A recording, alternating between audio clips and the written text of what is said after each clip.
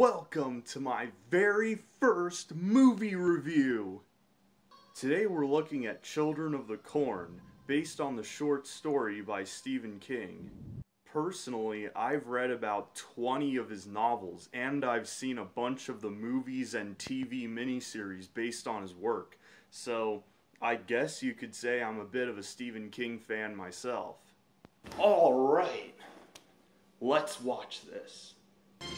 Got a great doctor. I don't believe it.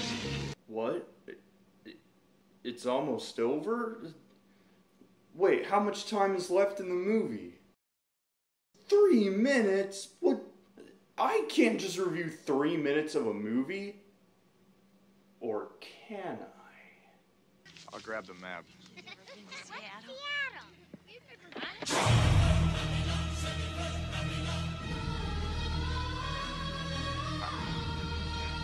Interloper! Oh, No! God! You must die!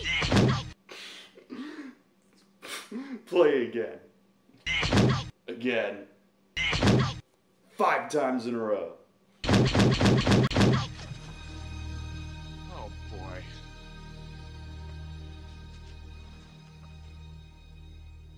Oh, she's out cold. What are we gonna do now?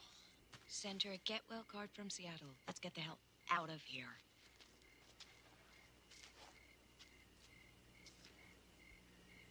What? That's the end? That's how the movie ends? What, did they just give up? Alright, we've had our climax, we've had our resolution, but this is a horror movie, so we gotta have one last scare. Nah, screw this. I wanna go home. Cut, print. That's a wrap, people. Well, that was Children of the Corn, and if you think abuse to women is funny, check it out, I guess.